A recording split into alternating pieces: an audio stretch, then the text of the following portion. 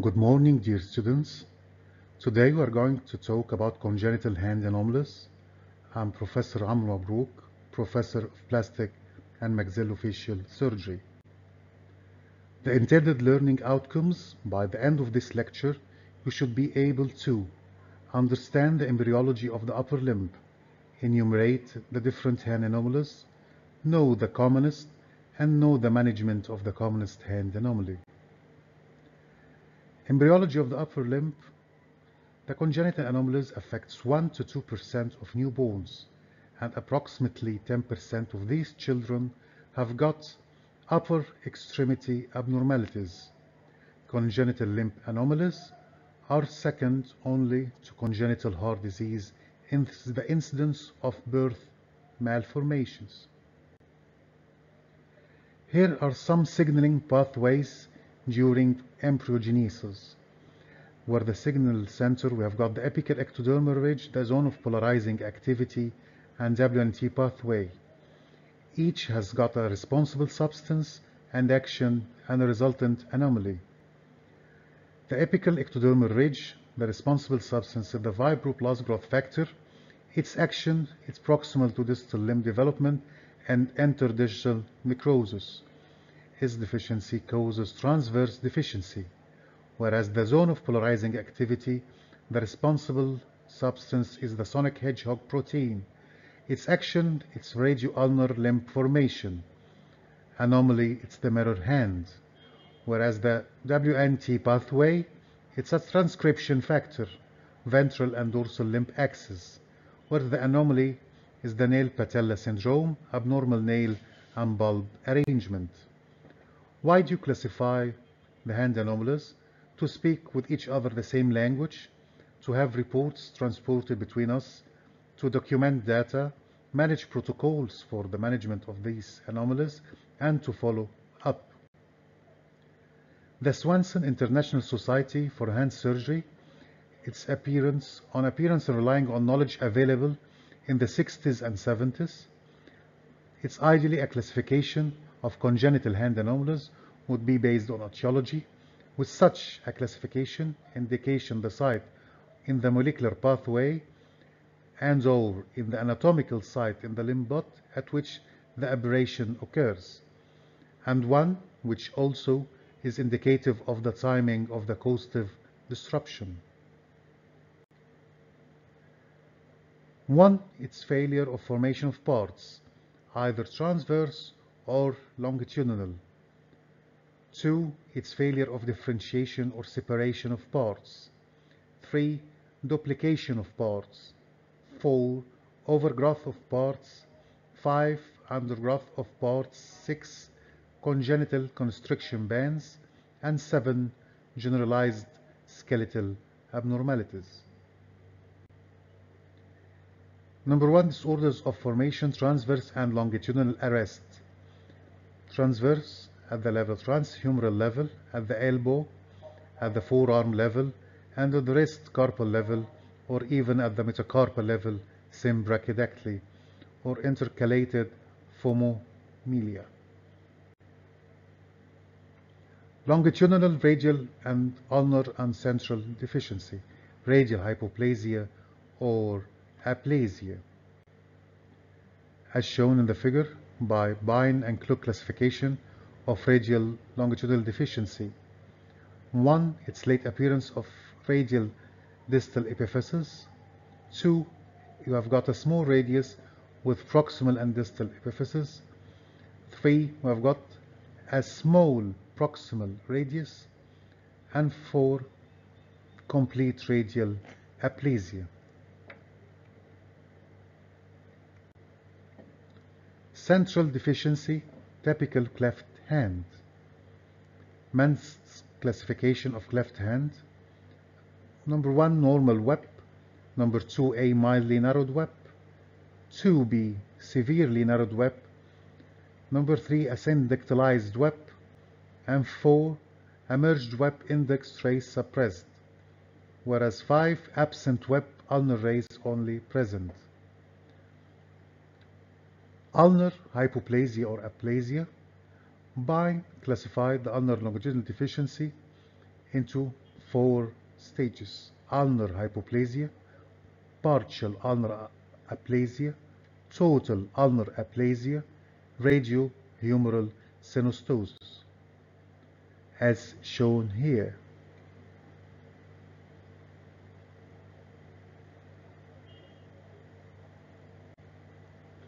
Congenital hand 3 disorders of formation. The most common is the thumb hypoplasia, where in this photo we have got moles of the right hand in 6 children with the 5 classic types of thumb hypoplasia are displayed. Type 3 has been subclassified into 2 categories with 3A and 3B, and type 4 is often called the bounce flotant or floating thumb.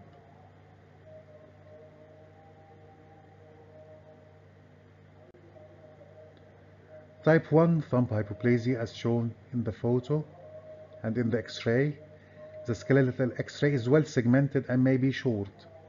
All intrinsic and extrinsic muscles are intact, and the first web space narrowing is minimal to moderate.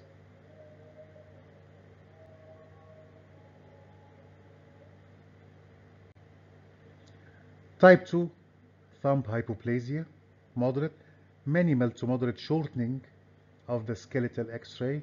All bones are present, and ligaments at the metacarpophalangeal joint may be lax. The ulnar innervated intrinsic muscles and the median innervated intrinsic muscles are very weak. Anomalous anatomy is common.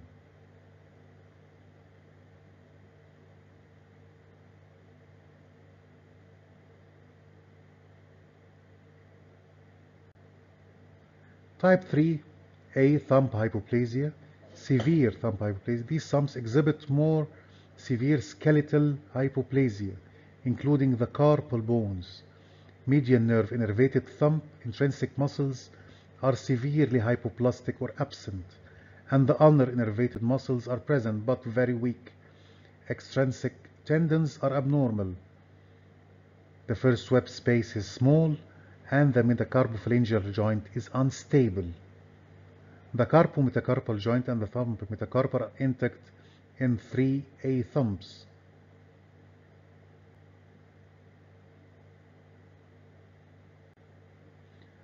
Type 3B thumb hypoplasia is severe. The median innervated thinner intrinsic muscles are absent entirely.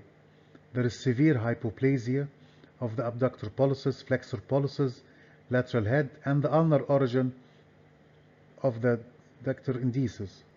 The carpometacarpal joint articulation of the proximal metacarpal is absent. Flexor and extensor extrinsic tendons are severely hypoplastic or even absent. Type 4 thumb hypoplasia, floating thumb. The hypoplastic thumb is attached to the hand only by a soft tissue bridge, which contains neurovascular structures and rarely hypoplastic tendons and fascia. There is no skeletal connection.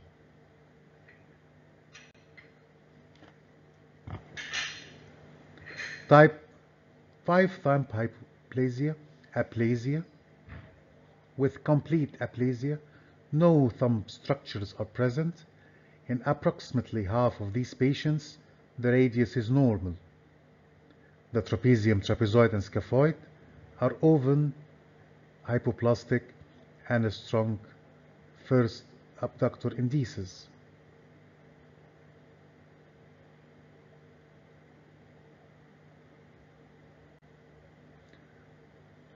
Type 6 central deficiencies, cleft hands, and symbrachydactyly. This is a photo of a typical cleft hand.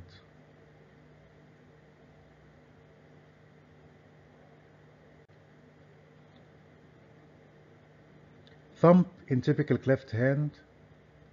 3 layers of median innervated intrinsic muscles are present in most typical cleft hands. Commonly, the index ray is joined to the thumb by a simple syndactyly, or degrees of absence of the long rays may present. The thumb are smaller than normal, and the longer the thumbs with flexion contractures are triphalangeal.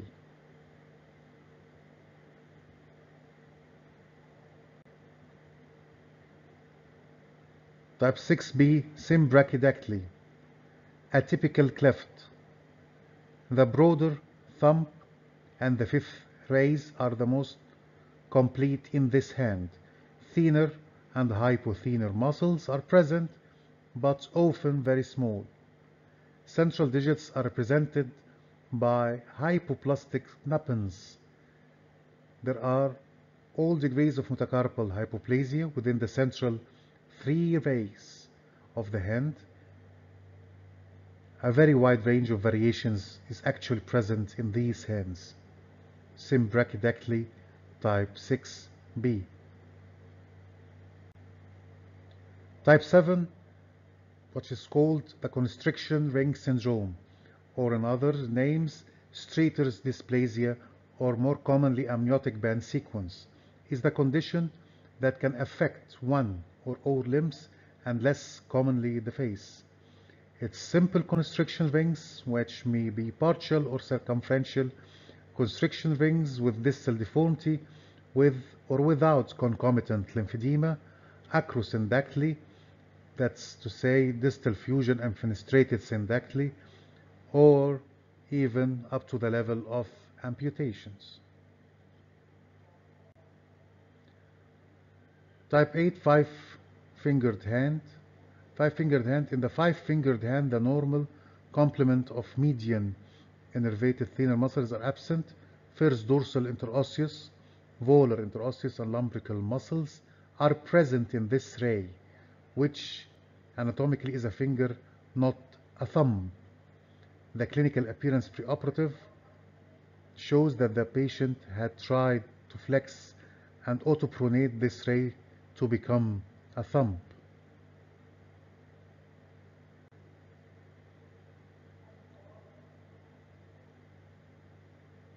Type 9, radial polydactyly, we'll talk about later. Type 10, syndromic short skeletal thumb ray. It's type short skeletal, where the thumb is short with or without radial clinodactyly, is seen in many syndromes. The primary osseous abnormality are usually seen at the proximal phalangeal joint level. The median and ulnar innervated thoracic muscles are present and very hypertrophied. Extrinsic and intrinsic flexors and extensors are normal up to the pharyngeal level.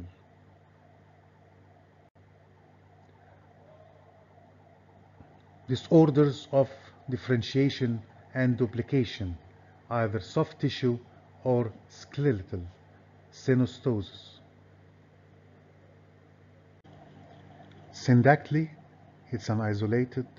Syndactyly is a common congenital anomaly of the hand with an incidence of approximately 1 every 2,000. It occurs bilaterally in 50% of cases.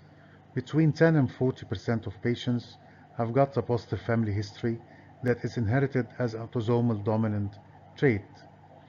Variable expression and incomplete penetrance account for the male predominance 2-to-1 and the variable phenotype within a family pedigree. Syndactyly is described as complete if the web space extends to include the finger tip. Here is a case of simple and complete syndactyly between the third and fourth rays. Or else it's considered or described as incomplete when the web space occurs anywhere between the normal commissure and the fingertips.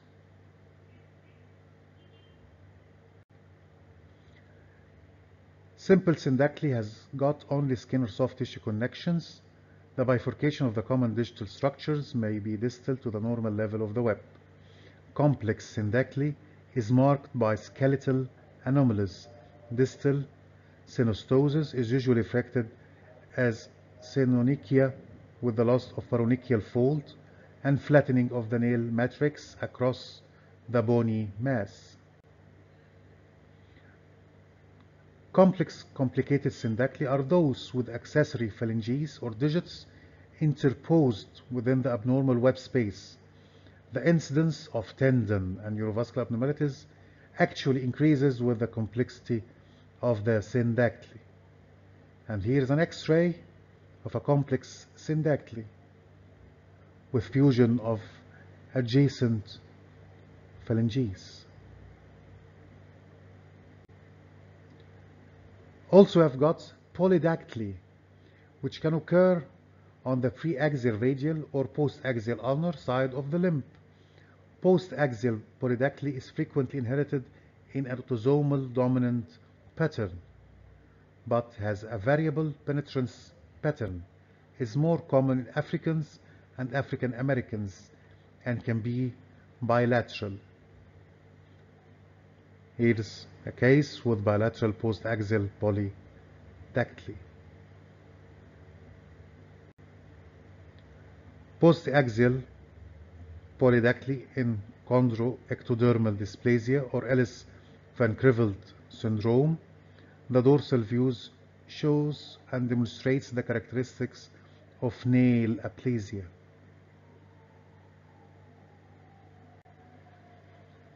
This is a photo of a 1-year-old with bilateral post-axial polydactyly. A ligature clip has been placed at the base of amputation and residual nuppin after suture ligation of a post-axial polydactyly. This is Wessel type 4. Mirror hand is a rare congenital anomaly characterized by symmetric duplication of the limb in the midline. Typically, there is a central digit and 3 digits on each side that represent the middle, ring, and small digits in mirrored symmetry. Despite the 7 digits, the sum is absent. Within the forearm, there are 2 ulni and no radius. The ulni support the duplicated ulnar carpal elements. The duplicated ulna has led to the term ulnar dymelia. There are many variants, however, that complicate classification treatment. The notation that mirror hand is a spectrum that culminates in exceedingly rare anomaly of multiple hands have been presented. Here the triphalangeal thumb. Please read about it and we'll talk about it later. Camptodactyly, it's a congenital contracture in the antero-posterior direction of the PIP joint. It occurs as a consequence of anatomical imbalance of the extrinsic and anomalous insertions of intrinsics through the affected finger or fingers. Camptodactyly can be sporadic without previous family history. Family history cases can inherit in an autosomal dominant pattern. In about 30% of the cases, camptodactyly has got a familial background. The 5th finger is the most affected in most cases, i.e. more than 70% of cases, followed by the 4th finger in less than 20% of cases. Clerodactyly is reserved for radio-ulnar deviations in the hand and lateral medial deviations in the foot. Macrodactyly of the middle finger and ring finger in photo 1. Macrodactyly of the index finger in photo number 2.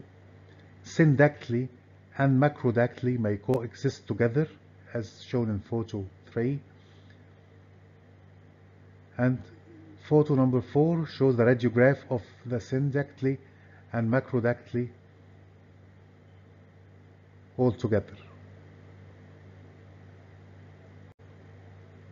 Macrodactyly classified as type 1 gigantism and lipofibromatosis, where macrodactyly associated with enlarged fat infiltrated and nerves and within the digits and extended proximally through the carpal tunnel, most common form of macrodactyly deformity. Type 2 gigantism and neurofibromatosis. Macrodactyly occurs in conjunction with plexiform type of neurofibromatosis, often bilateral, may be osteochondral masses associated with the enlarged skeleton. Type 3 gigantism and additional hyperostosis.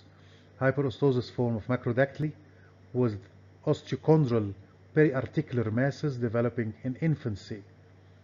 No significant nerve enlargement, very rare and not in hereditary pattern. The digits are nodular and stiff, and there may be other skeletal anomalies. Whereas type 4 gigantism and hemihypertrophy, it's a very rare anomaly without a known inheritance pattern or etiology.